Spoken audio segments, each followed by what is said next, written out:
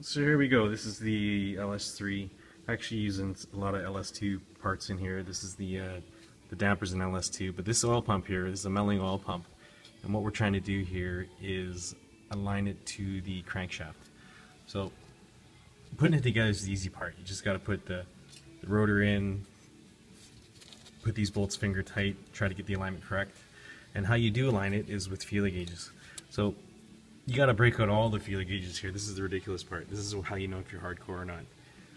How many feeler gauge sets you got?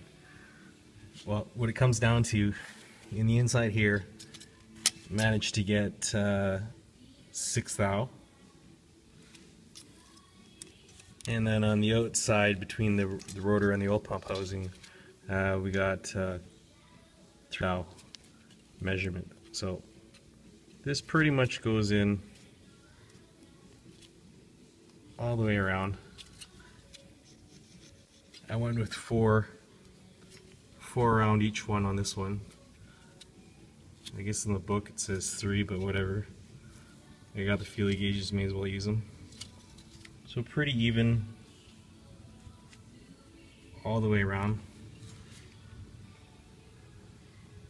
Looks alright, and now we get to torque it.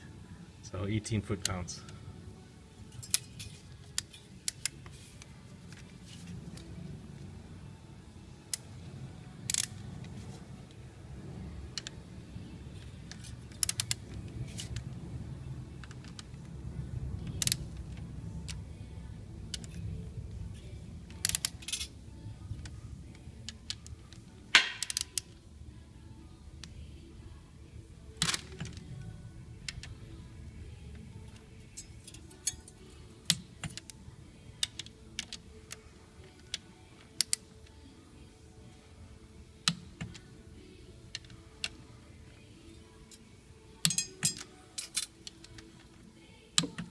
Once more, just in case I'm sleeping.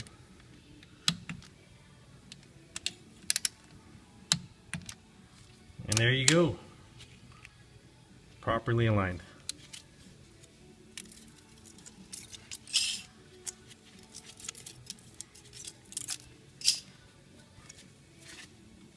And to double check,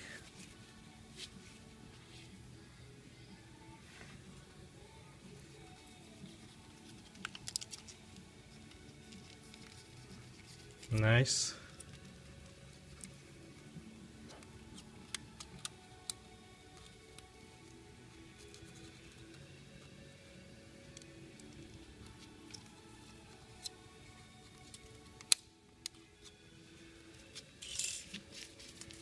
And the fatter one,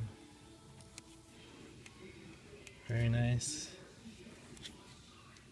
Same, beautiful. Identical.